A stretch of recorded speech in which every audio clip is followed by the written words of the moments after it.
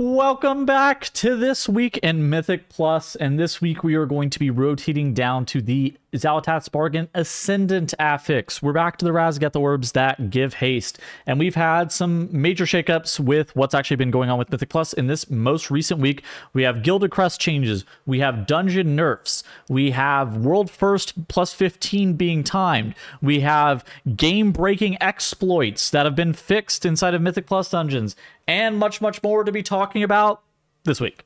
So first and foremost, just for every key that is below a 12, Xal'atath's Bargain Ascendant is going to be available. This is the CC affix set, where you end up having to press any CC and you end up getting haste. This affix is probably the best feeling affix personally for me. But in general, this should be a pretty good week for you to be able to start to get your 10s done. In addition to that, Gilded Crests are now available from +8 keystones. This isn't like a huge change, all things considered, although I think that Blizzard farmed a bunch of W's with this change. I think that, in general, moving the line from Gilded Crest starting at +8, or from +9 to +8, it does change a little bit, but it's not the end of the world. I think fundamentally the dungeons are still just a little bit too hard for players, and I've seen a lot of comments talking about players being locked and not able to actually progress through the keystone system very easily, or as frictionless as it has been in the past. Now, I will say, I think part of this is due to the fact that players are getting just too much gear from delves, and so they are just like kind of skipping the line in terms of being able to progress the hero track gear. But that doesn't mean that, they should be like completely locked down once they reach that +7 level and really struggle to even be able to do a 10 altogether. But I will say, moving Crest to a +8, this isn't even a bad thing. This is a good thing, all things considered. And hopefully it will allow players to be able to craft more of their gear and get that hero track gear all the way maxed out at 626 item level, I think, is when it ends, from 619 previously. Which these things are good. No complaints overall. In other news, we have Nearbar Palace Raid and Mythic Plus Dungeon hotfixes web pull exploit fixed. Basically, there was this item that was called web pull, and it was a PvP item, and you were able to pull any mob, any boss, including in dungeons or raid, anything that was possible to be, targeted with this item. It could be pulled, and it could do things such as positively bug out and completely cancel mechanics on bosses. Alternatively, it could wipe you, like I saw from this group, where they use it to pull the boss because they're just messing around trying to see exactly what it does. And on Hadal, it summoned 3 of these water surges, or 4 even of these waves of the breakwater, and they end up wiping their entire group. Now, this is something that got fixed. I did see some players use it on some Mythic Plus bosses. I didn't see anybody to actually abuse it for a super high level key. A really dumb thing to be doing. I wouldn't be shocked. I saw somebody ended up killing Silken Court with this, where the boss actually ended up doing 0 damage to them the entire time. I wouldn't be shocked if people who are exploiting like that end up getting banned in some capacity, but you never really know what Blizzard's actually going to do with stuff like that. In other news, so we talked about the Gilded Crests. We are going to have some changes to the dungeons themselves. First and foremost, these things are already live, but they're affix changes. So these Xal'atath's Bargain affixes have been increased from 20 seconds to 30 seconds. So you're going to get 30 seconds of this 20% haste gain from the Ascendant buff. That's sick. Huge ups to Blizzard for that. It ends up basically soft nerfing all of the dungeons just straight across the board below a 12. And I think that this is something that's pretty positive for most of the players that are involved here. The other change is Xal'atath's Guile now increases enemy health and damage by 10%, was previously 20. The consequence of this were that we saw everybody who was stuck at that 11 to 12 range, and they were kind of progging 12s. They were able to finally break through that barrier and were able to get a decent amount of 12s timed. We were even starting to see people be able to push, if they were doing 13s, now they're doing 14s. It ended up being about a key level of advantage from just the nerf on this Guile, and now the jump from the 11 to 12 feels a lot more manageable. Not that it's not steep, but it's a lot less steep than it has been in the past, and I think that this feels, at least as a player, a lot more fair to whenever you're looking to actually do these Guiles, because in the past, 12s were pretty much off the table. Dungeon tuning. We have Necrotic Wake tuning, Surge and Stitch Flesh health reduced by 20%, and the Stitch Flesh creation Festering Rot damage reduced by 30%. This is a massive damage nerf, or a health nerf, sorry. A 20% health nerf is not something that you see all too often. It comes off the back of also the effects of Bloody Javelins don't stack. Now, for groups that were bloodlusting and using triple spear, this might end up being a very marginal buff to Surge and Stitch Flesh, but for most, I'm saying 98% of the player base that weren't triple javelining him, they were not saving lust, say you wiped or something like that, this is just a 20% health nerf mostly for most groups. Now you're only going to be able to end up using one javelin on Surge and Stitch Flesh. Realistically, this is a good change because now it opens up the options for actually using these javelins at different points, as opposed to being completely locked down to only use them on Surge and Stitch Flesh. Personally, I'm worried about my ability to be able to kill this boss off because it's kind of impossible to kill the Stitch Flesh's creations. They just have far too much HP. A 30% Festering Rot damage reduction just isn't really enough to be able to heal through 2 or 3 of them up at once. This kind of a fight that is really bad, in my opinion. Addition to that, if you have multiple creations up at once, they'll hook one another and you can no longer progress the fight. This is a fight that is not doable the way that Blizzard wants it done, and I think it honestly should be looking to get a rework.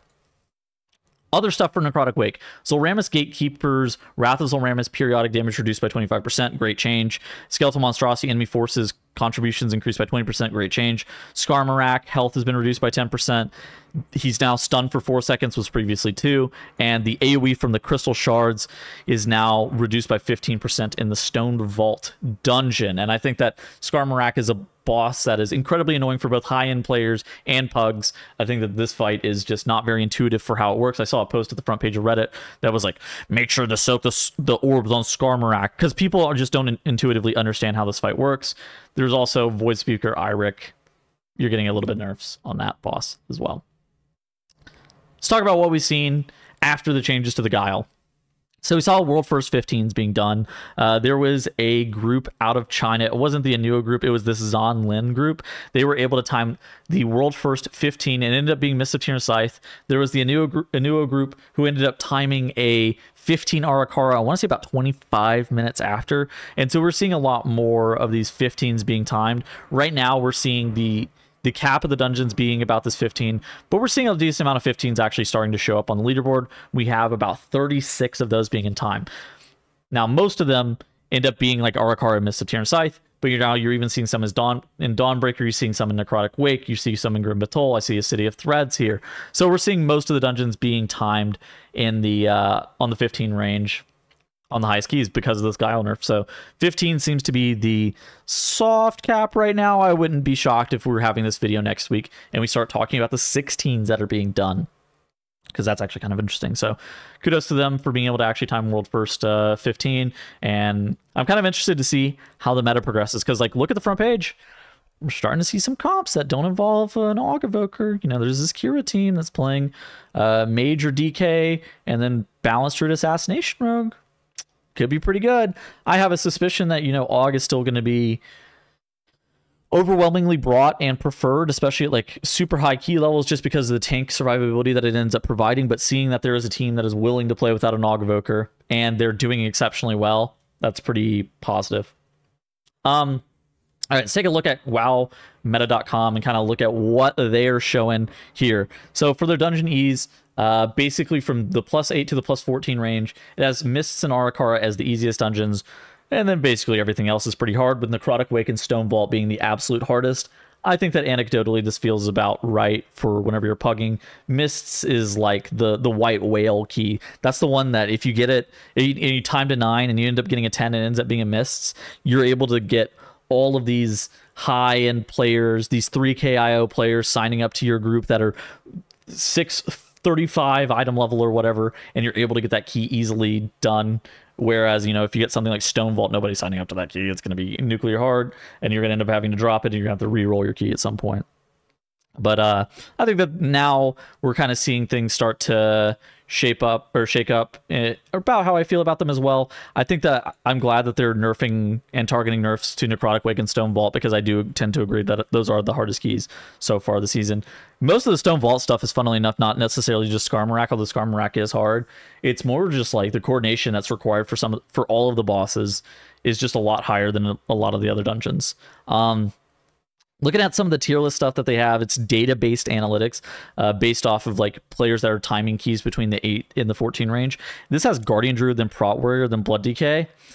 I tend to think that Prot Warrior is a little bit of a better tank than Guardian Druid, just generally. If I had to rank them, I'd go Prot Warrior, then Guardian Druid. But funnily enough, we've actually seen some people start to play this Protection Paladin. I wonder if this is going to be, like, how this is going to fare once we are seeing, like, the rework that happens on the anniversary patch next reset. How much Prot Paladin representation and honestly just the strength of the spec is going to spike. Like, we've seen Drogo time of 15 on his Prot Pally, and Prot Pally is a specialization that, you know, looking at this, you know, it's in D tier in theory because of that's the representation, but we're seeing that highly skilled players of any specialization can make it happen if given enough time. And I'm kind of interested in seeing if how much Prot Pally is going to rise. Prot Pally has generally been seen as like the worst tank due to the fact that they just get white swung to death, and this is a season where white swings are just incredibly potent, and so that's something that people have been kind of steering away from. For melee DPS, Frost DK and Assassination Rogue are at the very top. I think that Enhancement Shaman probably should also be at the top here. I think Enhancement Shaman has its fair share of representation. Just in general, fewer players are playing it. Unholy DK in some spots has actually been even better than Frost. I think for Arakara specifically, Unholy Death Knight could be the better choice. Same for probably like Necrotic Wake. I think that if you're going to play Unholy over Frost, it's probably going to be for those two dungeons specifically. And then I think Enhancement Shaman should probably be up here in S. The rest of this kind of makes sense, though. For range DPS, we have Augmentation Evoker, Balance Druid, and Elemental Shaman in S. I think that we should move one of the mages up. We've actually seen a lot of different mage specializations being played, whether it be Frost, whether it be Arcane. Both of those are probably the most dominant one, but the reason that it's being held down is because players are swapping or they're not consistent with the spec that they're playing, and so it's not in the S tier, but it realistically should. I think that there's a lot of good range DPS options, and I think that Ellie's actually going to get a lot stronger on the anniversary patch. Same with Enhancement Shaman. I think both of those specs have a lot of upside for the anniversary patch, so be watching out for that. And then for healers, it's basically Disc Priest or Resto Shaman. Resto Shaman is obviously the most dominant and easiest to play with healer. I actually think that Prez Evoker is incredibly underrated in this regard. I think that Prez is very strong. It's just not something that you're seeing too popular. Whenever you look at 12 and up with the Zalatat Skylab fix, 78% of runs consist with a Resto Shaman. And so that is definitely becoming very dominant in the metagame, where if you look at, you know, tanks, it's Prot Warriors, and then it's Guardian Druids, and then it's Blood DKs in that order. And if you look at DPS, it's kind of, you get a lot of Frost DKs. I think that Frost DK is like the big winner of the season, but you're seeing a lot of Aug Evokers as well. And Ret Paladin's also sneaky pretty good. But yeah, that's it. That's all we've seen in this week in Mythic Plus.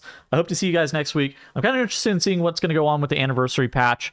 We're going to get some class tuning as well. Again, be looking out for those shamans. I think that Enhance and Elemental are going to end up being a lot better than they were. I think that Prot Pally is going to be completely sick. So all three of those specs reasonably could be busted. But anyways, we'll be back in next week's video, and I will see you guys later. Goodbye.